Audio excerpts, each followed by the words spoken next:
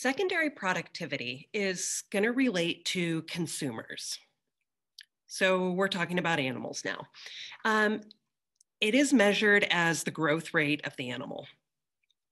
So typically in like kilograms per unit time or something like that, or kilograms per meter squared if we're talking about, I don't know how many bugs are in a field.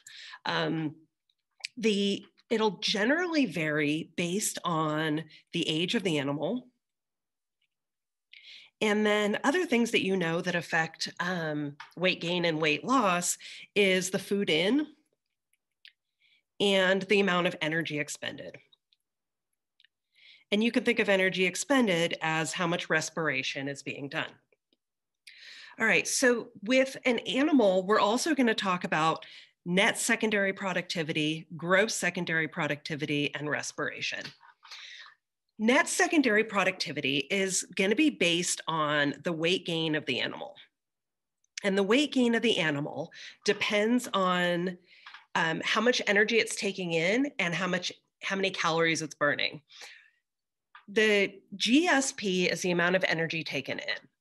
And the amount of energy taken in depends on literally how much food goes in versus how much feces goes out. So food minus feces,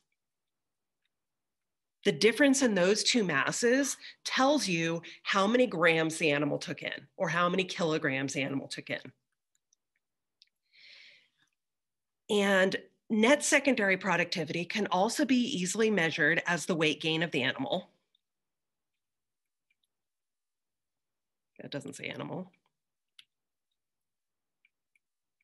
And then respiration is calculated.